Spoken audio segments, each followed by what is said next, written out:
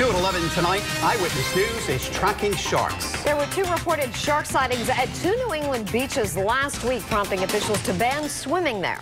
And this is not the first time. So what's the best way to make sure sharks are actually in the water? I went to find out. Sharks are the balance keepers, the lions of the ocean. We've seen more of them in the last few years. Great whites off the coast of Cape Cod. That's why we went searching the high seas. We're getting ready to go onto the big O-Search boat looking for a great white shark. To get a first-hand look at how scientists are tracking sharks.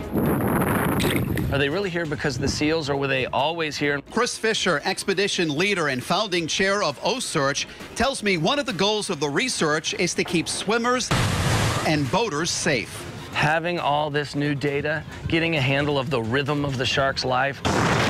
When does it arrive here? Or when does it depart here?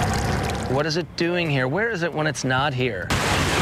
Once we understand that, then we can use that data to make usage decisions on the ocean.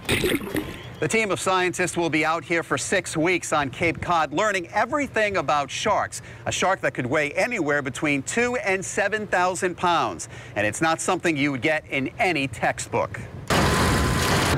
Once a white shark comes near the contender boat, which is baiting the predators, It's coming through. the O-Search begins the process of preparing to get the animal on board.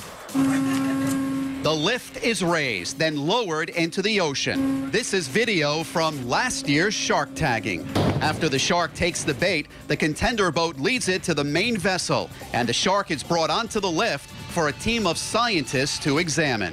Usually scanning specific quadrants of the body cavity to identify whether or not the animal's pregnant. We'll take blood samples. We'll actually start tagging at that point as well. We put an acoustic tag in the abdominal cavity of the shark. We'll take a tissue sample. We'll look for parasites. Dr. Greg Scommel tells me scientists have 15 minutes to conduct the 12 tests before releasing the shark back into the ocean. How does it live from day to day in the Atlantic?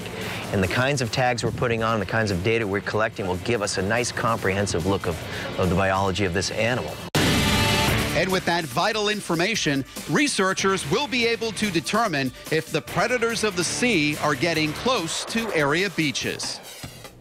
And despite all the work, scientists haven't been able to tag a white shark this summer. Chris Fisher tells me even though they tagged sharks last year, the predators are still very nervous.